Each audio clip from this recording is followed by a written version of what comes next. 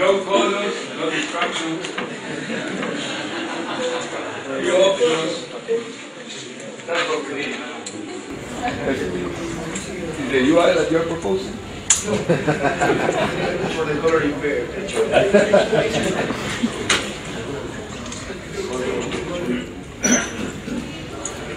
The thing is, it's a UI that most other people propose from.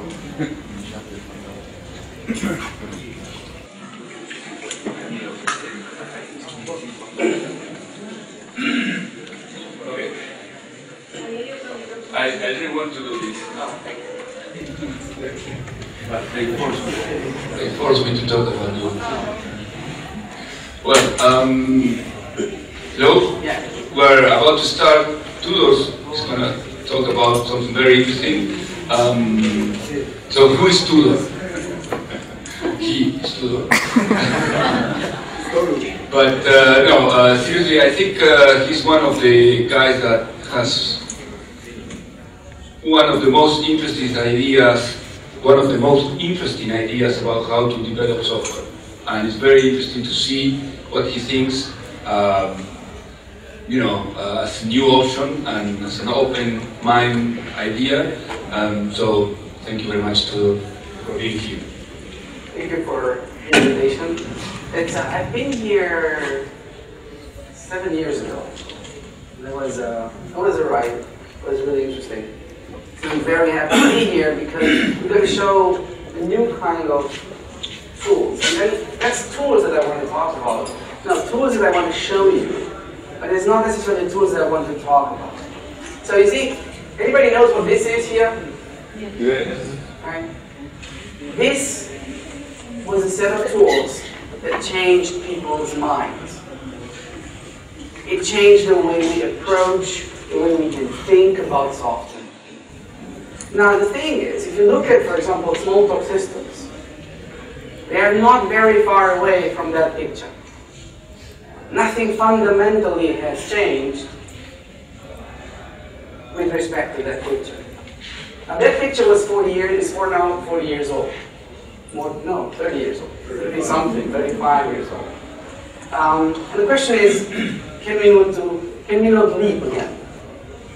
Just like how that picture leaped at its time, how do we leap now from that picture on to the future? And that's what the talk is about. So we set up a couple of years ago to create a company which is called Think.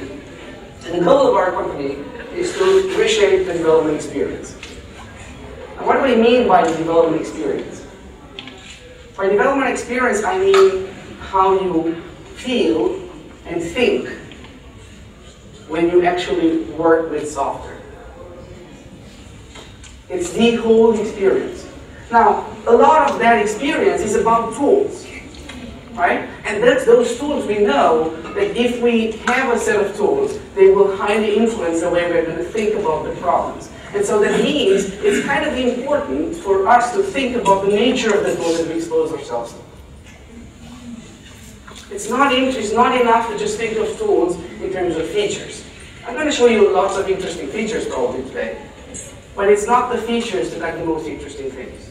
What is interesting is to understand the characteristics of those tools and how they can potentially change the way we think. Okay? So the tools that we're going to talk about is called the Glamorous Toolkit. That's a whole new IDE for Firo. It's a built-in Firo, and it works for Firo at the moment. And we are now announcing the second alpha version of it. We announced the first alpha version of it in September in ESA, and now we have worked a little bit more. And what the Glamorous Toolkit is perhaps that's not necessarily obvious. Anybody knows what the Glamorous Toolkit project is? Excellent. So you don't know, which means that I can tell you. So it's a whole rethinking of the IDE. And when I say a whole rethinking, it means we have started from an absolutely empty canvas. And everything that is built for the Glamorous Toolkit is not this. This is the very first version of the Glamorous Toolkit, the one that is shipped with Firo. The one that shipped with Firo had this one interesting idea in there. And that idea was that tools have to be moldable.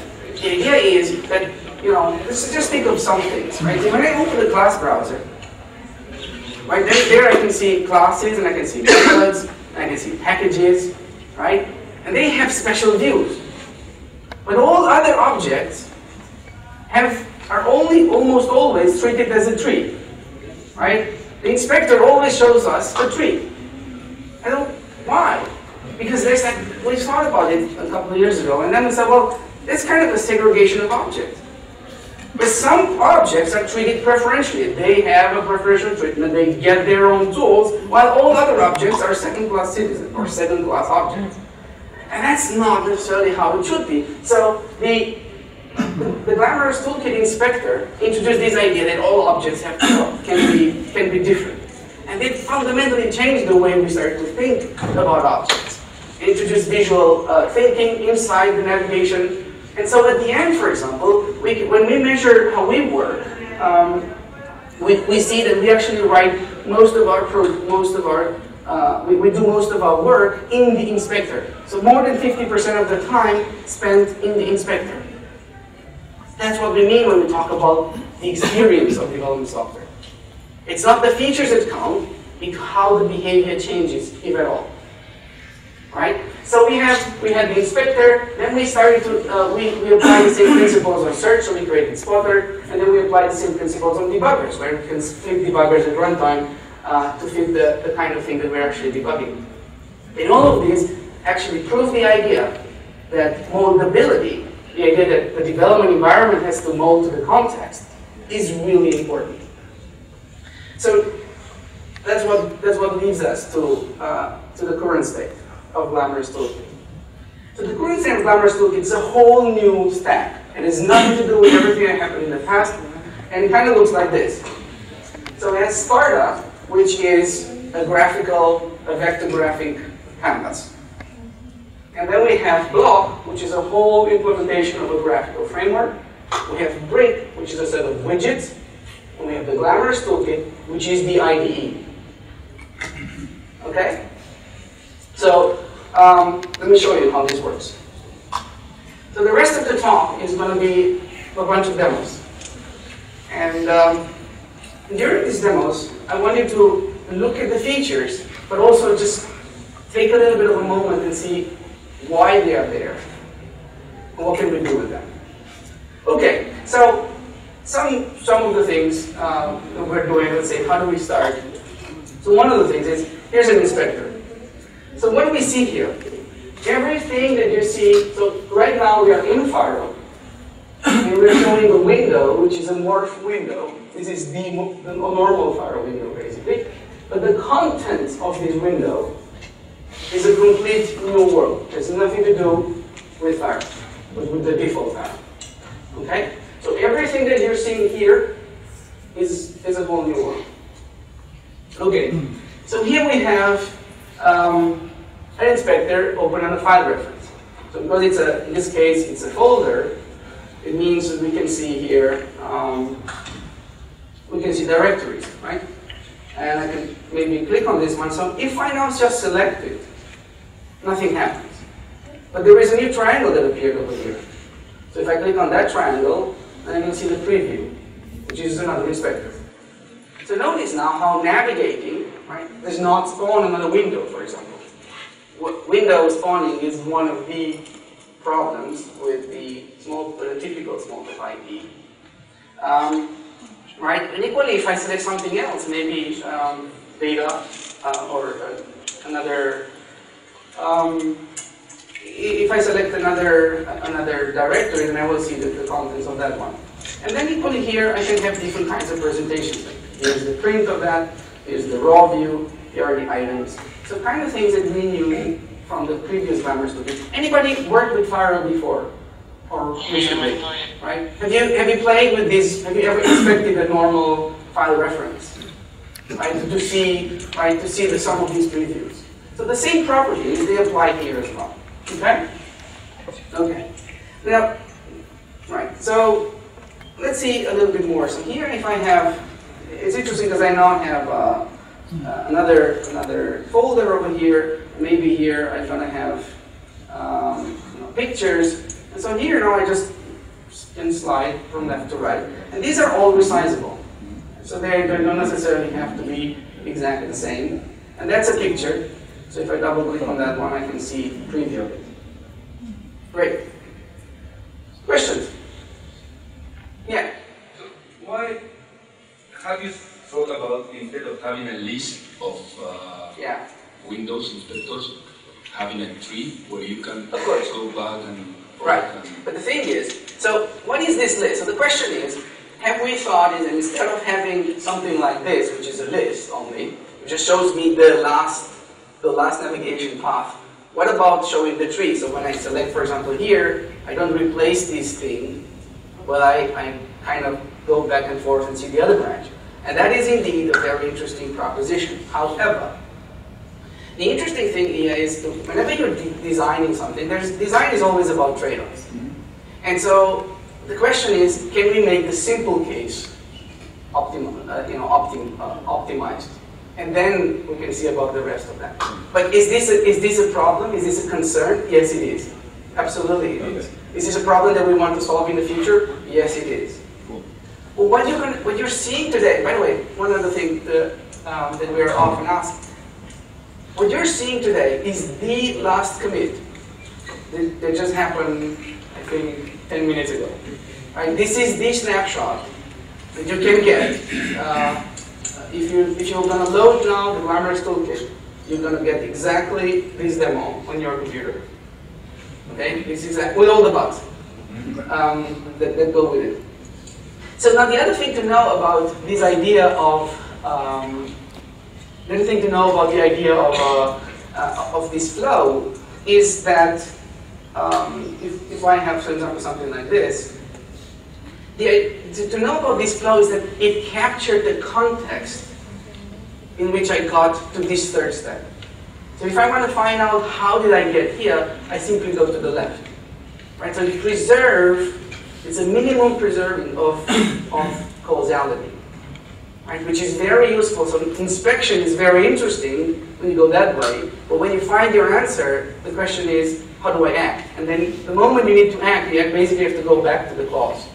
To the symptom to figure out the whole picture, right? So this is what that solution tries to solve.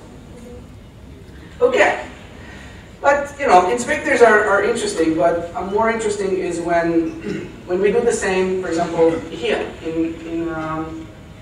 I can just do the same here. I can just say, let's say I take this as a file reference, and if I now this is a playground, we call it. Which is similar to a typical workspace, except that it has other properties. One of them is that it's just one with the rest of it. So evaluating something here, or clicking on something here, is identical. Right? Which also means that all clicks are nothing but queries. If this is a query, then this is a query. Right? And that's important. I mean, in Smalltalk we have always been able to just click or evaluate, but it's not always treated in the same way at the UI level. So another thing to think about, when we are thinking about the IDE, we don't think of it in terms of features of tools. We think of the IDE as a language. A language made of operators, which are visual and interactions, that then you can combine while you work with it, like you do with the language. Right, so this is how we think of that. Okay, so that's one. Now another thing that we could possibly do is we might want to write here. So this is a playground to start you going, but you might also equally well maybe say, I just want to write here something. So now here we have self, and self is bound. So then you maybe say, give me the directories, and then you will get those directories. Right? So what's the cursor at the end? Is an asterisk? That's interesting. So what's that little dot over here, right? And now here's the thing, right? So the question, why did we build a whole new graphical stack? Well, we built it because we found that what we can express with the existing stacks, and I'm not just referring to the one in Fire or in Smalltalk. I'm referring to graphical stacks in general. What we can express with them is not good enough. And this is one of those examples. So what is that? Well, let's say I close this, right? But this execution happened once, right? So I don't have to lose the fact that it happened. So that little dot there is actually a button. So if I click on that, it will redo the same thing. It remembers the result, and it gives it to me so that I can reutilize it anytime I want. Okay? It's a little tiny thing, but it can have a really interesting impact. Okay? Questions? No. Good. Let's go on. Well, another thing that we can do with so sorry, it is not a redo button, but something that remembers. So when I've done something here, let's say 1 plus 2, and I evaluate that, 3 is now stored in the button. Okay, so that's how it goes. Does it make sense? Right. So, yes, another question. What happens if you are doing something with effects, for example, change a database like that? Yeah, so this one is the same result as if you would do it here. Right, so if your inspector is there, then your inspector is there. So that's it. It stores the result you have executed. It will get you that object back. Right? Which is, again, in most cases, is going to be very interesting. When is it interesting? Well, sometimes it's interesting when you, let's say, you have a very long computation, and you, by mistake, you just do it. And say, I really would have wanted to inspect it. Right? And now, you don't have to care. Because it will be there all the time, and you just click on it, and then you will get it. How does that thing disappear? It will disappear as soon as you type something, because it's an indication that you're no longer interested in that thing. Okay? Okay.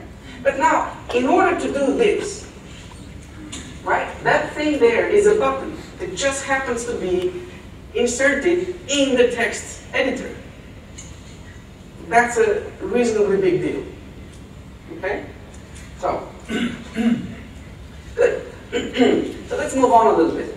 Now, another thing that we found out when we played with the original Glamorous Toolkit and all the analysis that we built before that, is that visualizations are quite important. Visual, like our IDE is way too dominated by text, and it shouldn't be. So one of the things that we have here in the current one is we have something like this. So here I'm saying give me all the directories, and then I will build a little visualization over here. So if I execute that, I'll get a picture.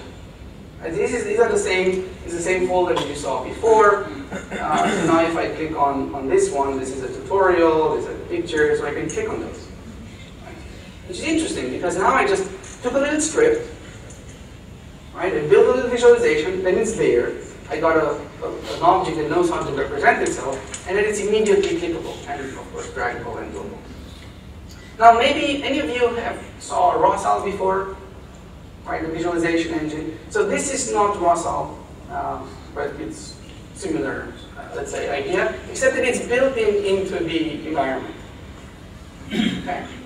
But now let's take a moment and look at this one, because this is something where Smalltalk should have excelled, and that's data science. Right, so if you look at this, this is a use case, a typical use case. You get some data, maybe you apply some visualization, and then you look at it, right? So let's take a slightly more elaborate script. And notice how now the retrieval of the data is really a little bit more, larger. Right now we're going to get through all of those. So let's run this whole thing again. It takes a bit of time, and then it shows us again. It's a bunch of directories that are all the sources of the Glamorous Toolkit project. Okay. So now let's talk about this script a little bit. So the script here has two parts, right? It's very often that if I want to find out I just want to evaluate the first one, I will just do this, and I get the sources, and then I will start typing the next one, and I will do this, and then I get the visualization. But that's a couple of clicks and drags too much. Like it's annoying because I really have two conceptual things there. This is not one step. There are two of them. And very often, maybe here with the visualization, I will play with it differently. Let's say I'm not interested in having the stencil here. I'm just interested in playing and seeing the whole things as squares, for example. From that perspective, I want to play with the visualization, but I do not want to recompute the data. Usually, recomputing the data is an expensive step, right? So that's why in the playground we have this idea that we introduce snippets. So if I now press here Alt-Enter, I have two different snippets. So evaluating this one here, it will just evaluate that thing. And evaluating this one there, will just evaluate the second one. Right? So we just have different kinds of snippets. Now those snippets can be of different types, but we're not going to go into that. So this is the prerequisite of actually also thinking, how can we reconstruct the way we build our programs? And for a very long time, we were dominated by the idea that a program has to be in one single text editor. So why is that? Right? It doesn't necessarily have to be like this. Okay, so that's those snippets are available everywhere. So they are available here as well. So anytime you can do, for example, if I do yourself, and then I can spawn another one and do something else. Okay. Now another thing to know is that we want to have live kind of tools. We want to bring all everything that maybe we are familiar with in other places, let's say in the static code browser, and bring it also to where the live coding happens. By the way, for us, live programming means programming in the presence of instances. So we want to program where the variable, or ideally self, is bound. That's what live programming means for us. That is, we do not want to write code in the code browser, in the static part. Well, we want to write static code, but not in this where there is no instance. Because that's not live. That's a different kind of programming. So for us, the coding experience, a lot of it is biased toward the idea that we want to favor the liveliness of it. And let's say a system browser type of thing is much more interesting for reorganizing code, but not necessarily for creating new things. Okay? So one of the things, for example, that we might want to have is, for example, a rename. So here we might want to do it like this. Obviously this doesn't exist. Or create it like that, then it exists again. Now, what just happened here? Because when I do this, right? Notice how I have multiple cursors. Right? So the text editor actually allows us to have multiple cursors like that. In fact, at any time I can just click here with Alt, and I will get those multiple cursors. Okay? Okay. Questions so far? Yeah. Can you increase the font size? No. No, because then you will not see much. If you have multiple cursors, but you are typing. Yeah, you're typing and then you can... In all of them? All of them, yeah. Or delete or... But like the rename, okay. Yeah, so let's try this. Yeah. And then I do it here, and then I will delete, let's say, 2. Okay. And can you have two cursors on the same line? Sorry? Two cursors on the same line also works, right? Sure. Okay, so great. Okay, good. Questions? Yeah. So when you have multiple snippets, all the local variables are shared between. Yeah. Okay. So it behaves like a whole playground, except that you have different widgets where you're basically manipulating things. Okay, good. So this is like a typical, playground inspector. It's not like a large leap there.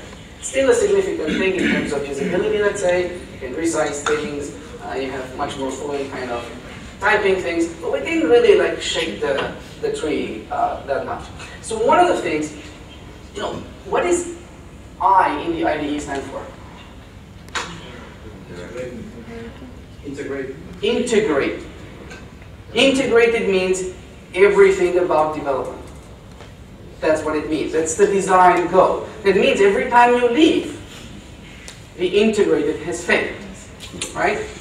And so Stack Overflow, is a successful tool because most IDEs fail on the eye test, right? So that's one. But the other thing is, integrated has also another thing. Because development is not just developed, it's built by people that type code. Right? There are all sorts of other humans that have an interesting thing to say or to contribute to the system that are not necessarily people that type code, programmers. They are programmers maybe in a different way. For example, a manager might do that. Right? And the question is, how could we potentially integrate them into the same experience? And then the question is, in order to integrate, you need to provide some sort of unified experience. And then the question is, what is that? And then we ended up with this idea of documents. Well, we didn't invent that idea.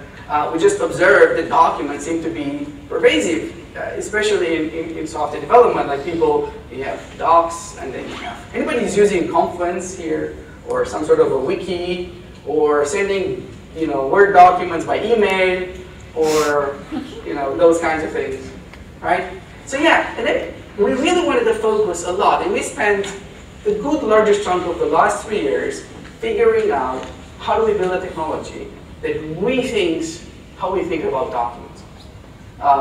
And then the other thing that we noticed is, a quick question, how many of you love writing documentation? 1, 2, 3, right? But how many of you love reading exciting documentation?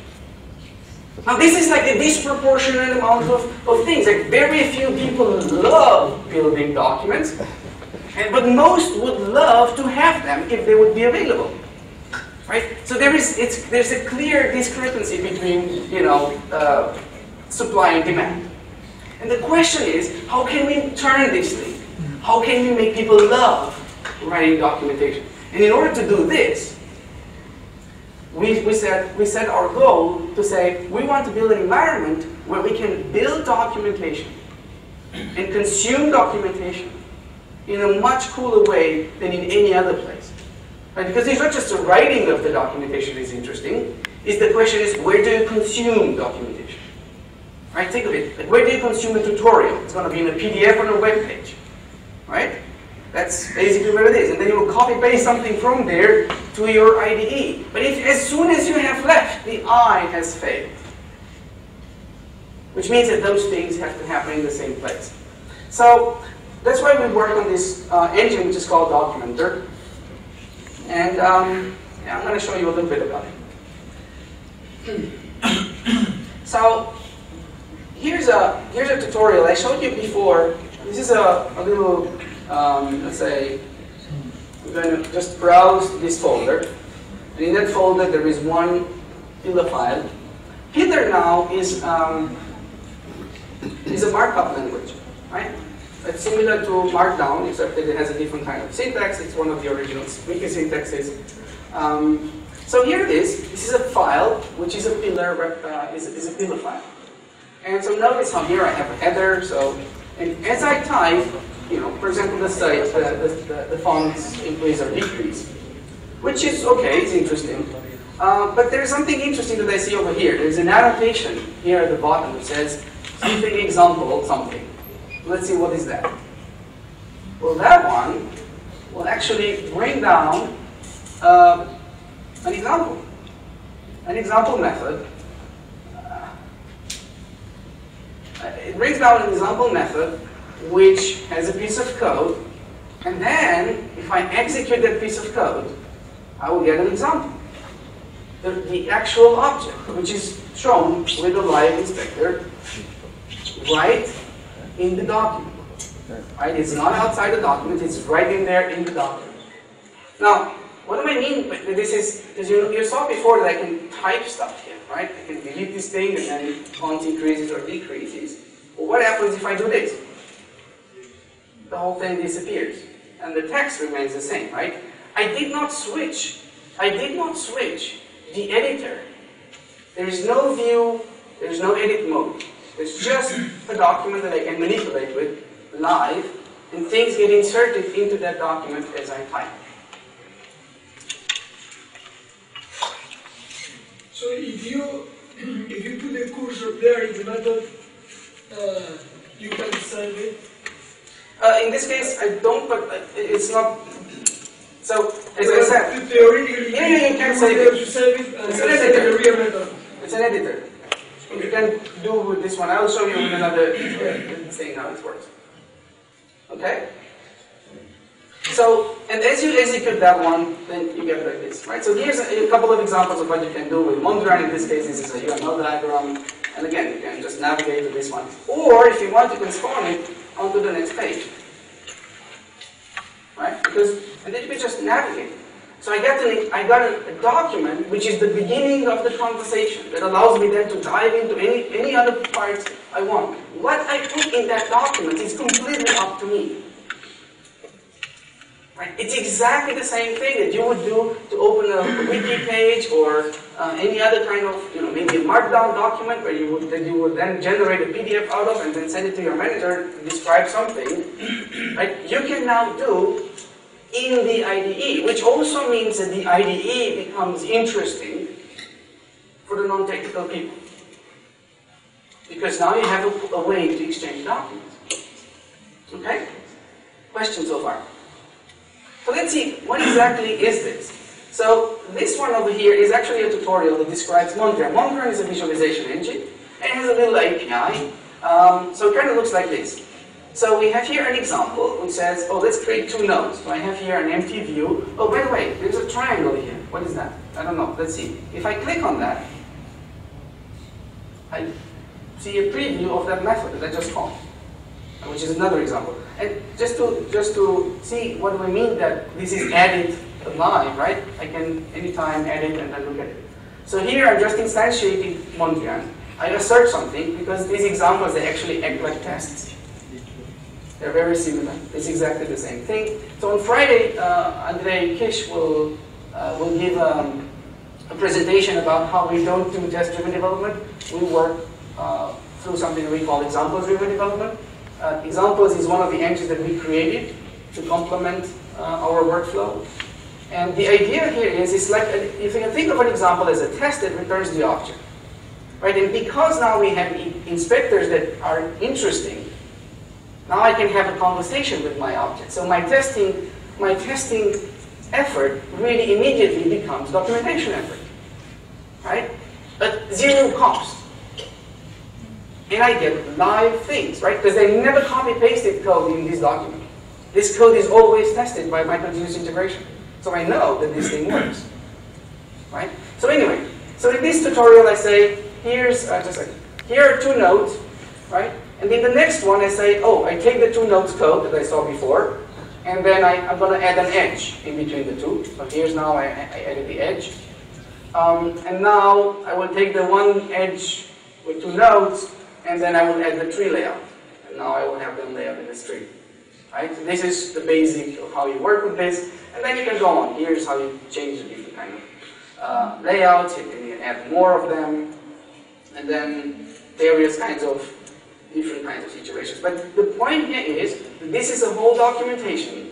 And in this case, this is actually using the analysis tool in order to reason about dependencies in the Glamorous Toolkit project itself. Okay? And these are all clickable, right? So if I click on one of those, theoretically, well, it should work. So I just clicked on this class, and it gets me to which class I was working on, right? And then in this case, I can see here the methods, for example, of that class. Okay, so that's an idea of how documentation could look like. But what else can we do with the documentation? Because this was like an interesting tutorial, maybe. So here's another kind of thing. So in this case, we have a tutorial describing example, a small tutorial describing example-driven development. Now in this case, we say, okay, so let's see, how do we build an example? We build it like this. We have here something, and now I say here, I embed another kind of an artifact, which is called changes. I can see here, this is a piece of code. This is the kind of code you can see often when you're, I can enlarge this one if I want to. When you open a book, right, it says, right, about Smalltalk, it says, okay, create this class, and you see the snippet, and then here's the method, and so on. And then you will go there, and then you will maybe copy it, and then you will paste it in the editor, and so on, right, which is not necessarily very exciting if this is not what you want to do. So if the goal of the tutorial is to teach you how to create methods, then yes, by all means go and create those things. But if you just want to understand what's the impact of creating that method, then perhaps it's not necessarily an interesting exercise, because it gets you away from the goal of the tutorial, right? So in this case, I want to teach you about what is it to write examples. So what if I just say apply? And I just apply that thing. Because I did not copy this post here. I put there the diff, which are the changes that are already stored by the IDE when I type, right? So if I'm going to edit this, I can see that there are two changes, and these are all the changes that are happening in this environment. They would appear. You know, it's too long. So this, I worked on this image for too long, and now I have too long. The list is too long. Anyway, but the point is that you can have, you just can pick those changes from your history and just add them to your tutorial. That's the cost of writing a tutorial. You do not copy-paste anything. Right? You just do something you already know it works usually because you're great at tests for them, and then you cherry-pick them and put them and assemble them into your documentation. Right? And also here I have that example that I just compiled, so now if I run it, I can see it, and I can just go on like this throughout the whole code. Okay? Right? So it's a different way to think about how do we assemble this documentation. So that's a whole other kind of thing is, so when we work with examples, we put these examples into classes. Right? So we have examples classes. Right? They are unary methods, they return an object, and then we can play with it. Sorry, Hannah, you had a question before. Yeah, I was going to ask you, that triangle that helps you to see the code. Yeah, see this one, yeah. Does it only work when the message is sent to self? No, it works when we can verify what exactly is it, that one. Okay. But in that case, it's this interface specifically designed for understanding examples. Because we want examples to not be very long tests, we want them to be really, really fine-grained little objects, and then we'll see how we can think about it. I'll come back to this a bit later. Okay? So here's one class. It's called VRToggles example. It's one of those classes that actually has a bunch of these examples. Right? So I can see here their examples, and I can now run them. Right? So this I will argue, okay, this is an icon, and if it was an icon, right, it shows me the icon. This is a square icon. This is an actual toggle element, whatever, and so on. Right? So I can execute them, and I can see the result of them. Okay? So there are many of them over here. And I see where it becomes interesting, because now I have a whole interesting class, which in this case is just about testing the toggle buttons. Okay? So we have now to test. And I say, well, how do we take that effort and make it a tutorial for you to teach you how do you build a toggle button? So if you now switch to the comment of that class, right? What do we see? We see a bunch of those examples, and if you run through them, we say, oh, here's a button with an icon. Here's how you then put, instead of an icon, you put a label. Or here's how you put a label and an icon, or the other way around. And here's how you change the icon as you click on it. Right? So is this cool? Yeah. Seriously, is this cool? Yeah. Would you like to write now documentation doing something like this? Now this is what I mean. Right? We took something that was not liked, and we transformed it into something that is actually exciting. When you do this, you can change people's behavior. That's the goal. That's our goal. This is how we think about the designing of the experience of developing software. Right? And then when the problem is actually important, then you can marry economics with fun. And there's no need to choose between the two. Right, so a question here. Yeah, I don't know if it's the time, but could you tell us about a real experience with a real team taken this approach? Yeah, of course. I can tell you, I gave a couple of other talks before, but I can tell you about the experience of our team. We are building an extensive system, which is a whole new stack. This is not a trivial thing. It has properties that do not exist in other places. It has a whole experience that does not exist in other places. And we're working like this.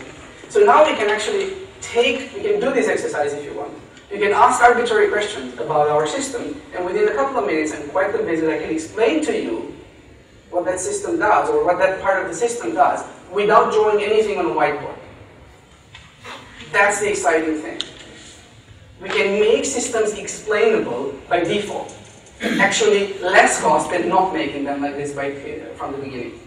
It's the same thing that people have done with tests. We learned that if you invest in tests, actually you can build testable systems that are more cheaper than if you don't build them testable, which is completely counterproductive, counterintuitive, right? Now, at the same time, what we have learned is that testing does not exercise explainability. Those two things are orthogonal dimensions. Right? So this is what we do. The question here. And I wanted to know if you build documentation for a manager, for example, as you said before. We did.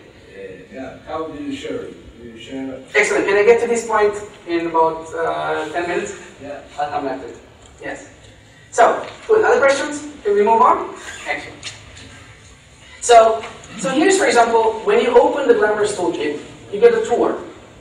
And that tour is, okay, it tells you something, here's the link, okay, you can click on that one. But this is interesting here. This is actually the map of the dependencies in Glamorous Toolkit. Right? These are all the projects in the Glamorous Toolkit with the visualization describing how that is. So now I can click, for example, on the inspector in this case, and I can see, oh, there are various kinds of, there's a little bit of documentation about it, plus extra links to other places in my environment, right? So maybe, equally I can maybe click on block, and then from block I maybe go to element, and then from element maybe, the element is the root of everything. Right, or maybe we can see here border examples, and then I can go there. So what do you see here? Right? It's a complete different way to navigate an image, right? And it's not dissimilar from the idea of a wiki. We've just transformed the whole image into a wiki, right? And it's an exciting place to be. You definitely do not want to go to Stack Overflow. Okay? So that's the difference there. Now, the other thing to notice here, just notice this, right? When I opened the tour, there was no header around it. It's just a document opening in a window. Right? A document opening a window that you can scroll from left to bottom, from top to bottom, is something that any human can understand. There's no need for you to know anything about programming. So now the question is, how do we get there? I'll come back to this problem. But that's the idea. Right? So we want the IDE to be a player for absolutely everybody. And it has to integrate everybody around software development. Okay, so we talked a lot about this. Now, one of the things that we play with last, right, is the actual coding experience. The creation of the method is something that for us we left it at the very end of our whole exercise. We literally didn't start to work on the coding experience until one month ago. But we have ideas about how, but we didn't really work on it. Why is this? Because the static part has to come at the end. And it has to be integrated with the live experience. So first you have to create the live experience, and then we see where the static part comes from. It's not the other way around. We didn't want to start from the way we write code. So the tool that we are now playing with, and it's not finished, but just to give you an idea of how do we think about it, is called Coder. So Coder is a bunch of little pieces that can be constructed together in different ways. So let's see what I mean by that. So one of it is this one. So if I, let's say, inspect an object, I can see this is a small integer. And then there is a meta site, which basically gives me the structure of the class. So here I can see multiple of those methods, right? And some of those methods I can expand if I want to. I can do it like this. I can do it like this. Okay, this doesn't have an implementation. And now I can work there. I can go and change this class if I want to. I can go type and I can change code. Okay, so that's the interesting thing that we get in that. So the idea is that we do not necessarily have to see one method at a time. That's one thing. The other thing is that we want to have as less modality as possible. In fact, I have showed you no modal dialog so far. Right? There was no something that popped up in order to ask me for something. And that's a design code that we're having. Right? And then if you don't want to see it, then you should just simply collapse and it's there. Right? It should go away. Now similarly, like here, if I click on something, let's say maybe a typical use case is to do senders or implementers. So if I do maybe send implementers, I just do Apple M and I can see where they are, right? So this is an integer, this is a small integer, and this is somewhere else, right? Okay, I do this, or I can go here and I do senders. Now sender is more interesting because senders now should tell me where exactly is it, right? So here it is. It says there. Now what is this? How is this being defined? Is this just a piece of text? No, it's not. It's actually, this is actually done live and it's done with a static analysis that actually looks into the AST, the partial AST by looking at that method as you type. So this is a new syntax highlighter and a new completion engine that is built on top of this idea. And, so now for us, search, right? We were not just talking about this. The senders is just one kind of search, right? But then you can possibly want to have multiple kinds of search, and we should not limit ourselves to this idea that if I just do it, I have Apple N senders and implementers and references, and then I just have these three searches. Why would I only have these three searches? I might want to have many of them. So, for example, how is this, let's say, print implemented? So if I now click here, alt-click, then I get a method that shows me the implementation of that tab. So the idea here is that we want to build discoverability into our system, such because for us it's very important that you're going to go and you're going to mold your system to a new context. So that means that you need to go and every time you see something that you like, you want to learn from it. That should be just always ideally one click away. So here we go there, right? So I can see, oh, there are these GT views over here, right? So this is a pragma that I can, look for. So let's just do that. Let's say I want to have GT view, and I'm interested in the pragmas of that GT view. So when I now evaluate this, I get a result with a bunch of things, and now each of them will be highlighting the view, right? So that's interesting. Now, another thing that we might see here is that sometimes some of these, we can see here view and then we have explicit, and other things are something like view and maybe a list. So a different kind of a view that we want to implement here. So let's say that I'm just interested in all the lists. So I'm going to go here and I will say and list, and then the references of GT. So now I get a list which is much smaller, and it's just going to give me those things that are both annotated with pragma GT view and those that are referring to list or sending this message list. So now when I expand that, what do I see? I see both of them highlighted. Right? So that's kind of interesting. Now here's another thing that we noticed yesterday. So yesterday we did a tutorial with newcomers to Faro, and they, one of the things is I was told them, oh yeah, you can write this annotation, and then magically the inspector will find will discover the presentation and show it to you there, right? And then people said, oh, so if I write this kind of an annotation, then I should be able to complete it. So the completion here, right, is not a general completion. It actually only gives you the annotations, right? Only these annotations and nothing else, no other symbols. So again, the completion engine is itself moldable.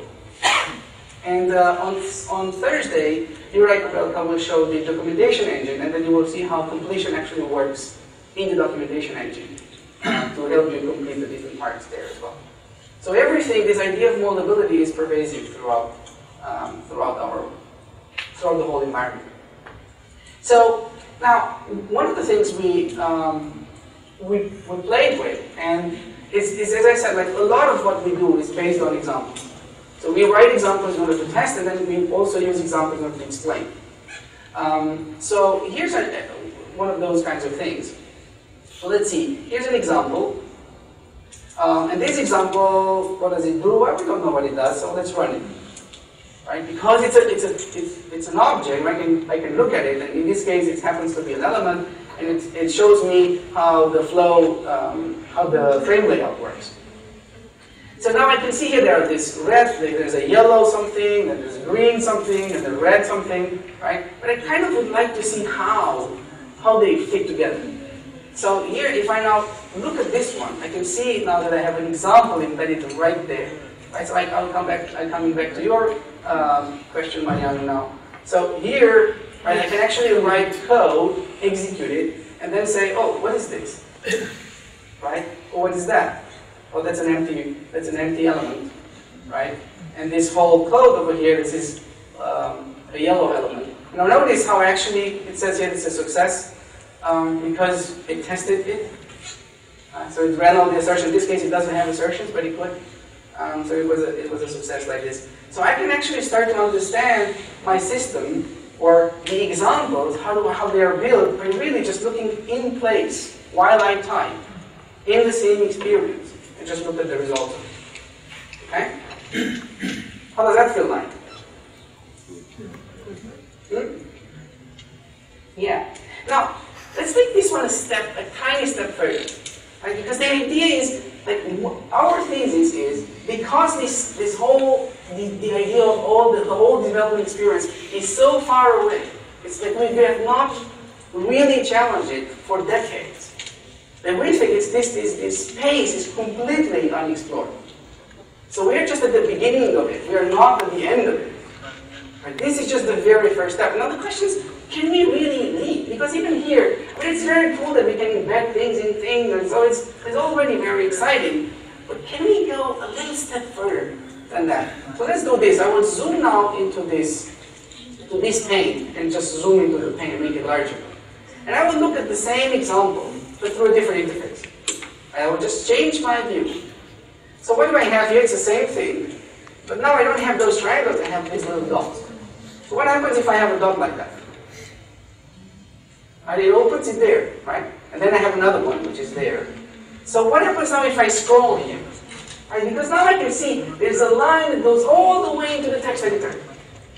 This by itself is a very interesting property, because it means that the line and these things over here, they are in the same tree. They're in the same world. There are no multiple worlds. There's exactly one world there. So what happens if I now start to scroll? Right? Did you feel something here? No, seriously, did you feel it here? I really want you to get a hold, remember that feeling. Because now you know that it exists. You can look at software in different ways, and the way you look at software can change the way you feel. The way you feel is essential to whether or not you can be happy.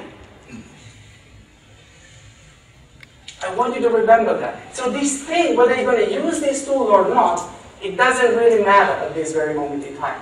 What matters for me the most is that you now know that it is possible to look at software in a way that makes you feel excited. Right? Even if you're looking at a legacy code. We can change the way people think about software fundamentally. So let's go on to our little example. So here I have green, right? Let's expand that one a little bit. And then I have red over here. Let's expand that. And then the container, let's expand that. Notice how it figures out the dependencies, right? So now if I scroll like this, it goes like that, which is very cool. So let's make it larger now. right? Now I can see this like this. So this is already very cool, right? But now every one of these is actually an executable piece, right? Which means I can execute them. Right? I can just run them here, and I can see, oh, this is the empty one, and maybe this is the yellow one, and maybe this is the green one, and this is the red one, and this is the container, and this is the result. Okay? That's how you can think about how do you build, how do you construct complicated objects that you have a hard time understanding when you look at the setup of a test case. It completely can change the way you think. Right? And the essence there is that we can draw these lines. And in order to draw those lines, that's why we built the whole graphical stack. Okay? What can we do with them? We don't know yet. Right? But I want you to get excited enough to start playing with it. Because these are not features. These are transformational things that change the way you might potentially feel. Okay. So, questions so far? Yeah. So, let's see. So, usually in a traditional Smalltalk environment, everything is contained in the method source code. Yeah. And the changes, when you change anything, right, you change the method. Yeah. So what about changes here? Because you are expanding what you write, the documentation everywhere. Yeah. So what about the changes?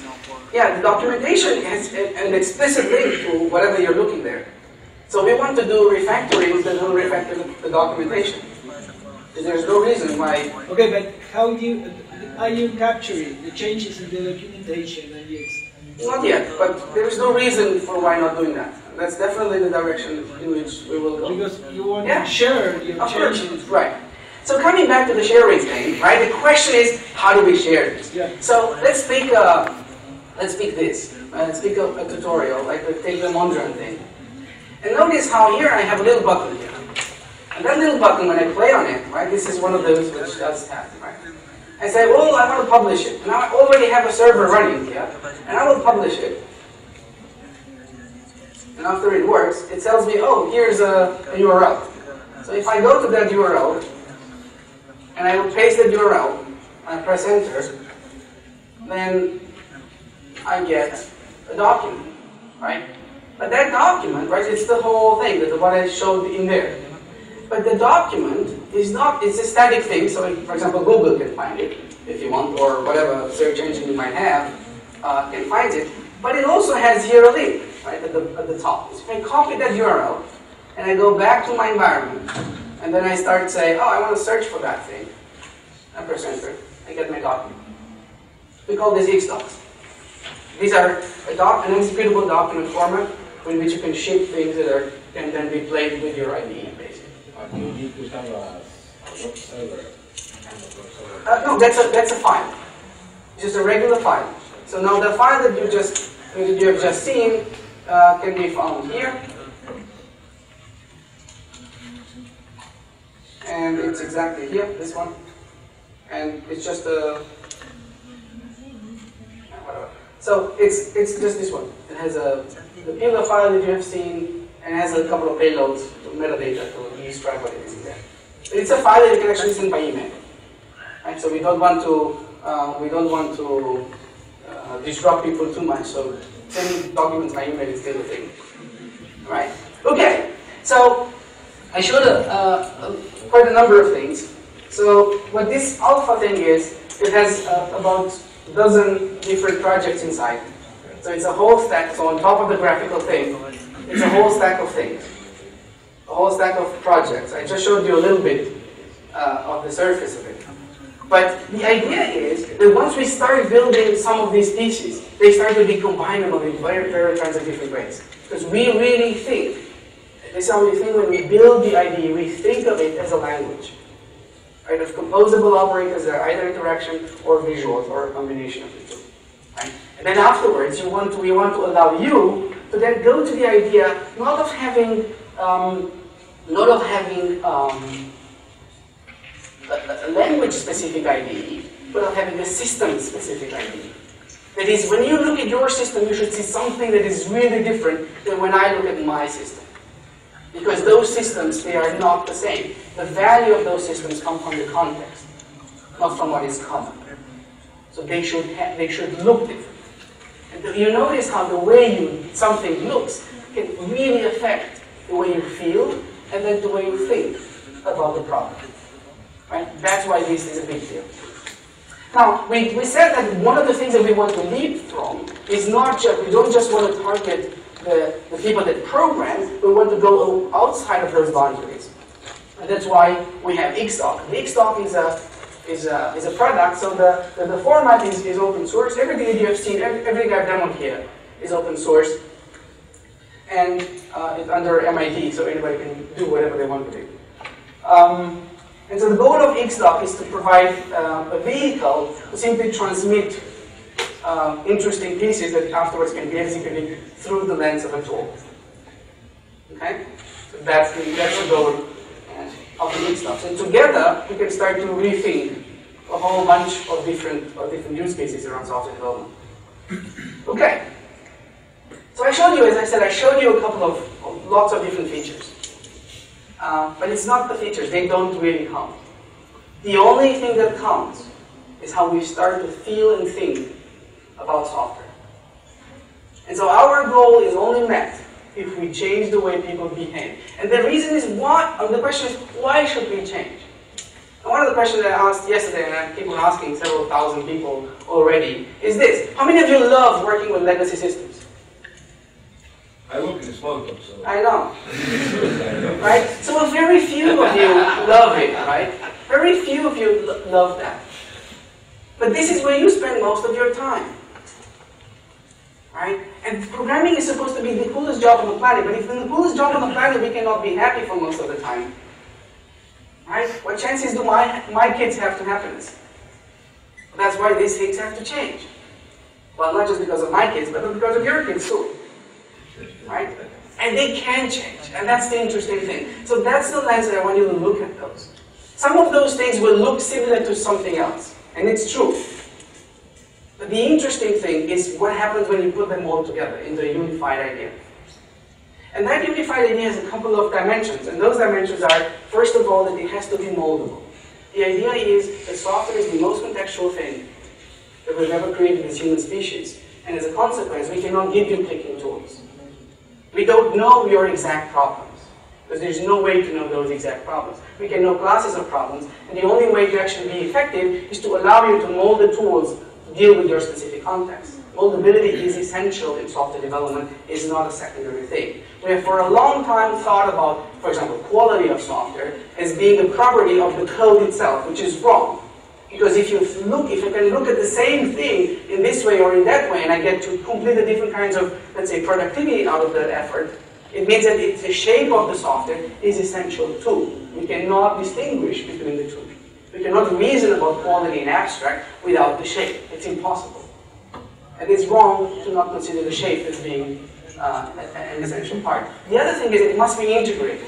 Everything about development must be integrated into that environment, into that experience. And that goes beyond just programmers. The other thing is it has to be visual. Text is great, but text is just one shape. We're amazing visual creatures, and we should take advantage of that. Right? And last but not the least, is that it has to be beautiful. Because we should enjoy the coolest job on the planet. Thank you.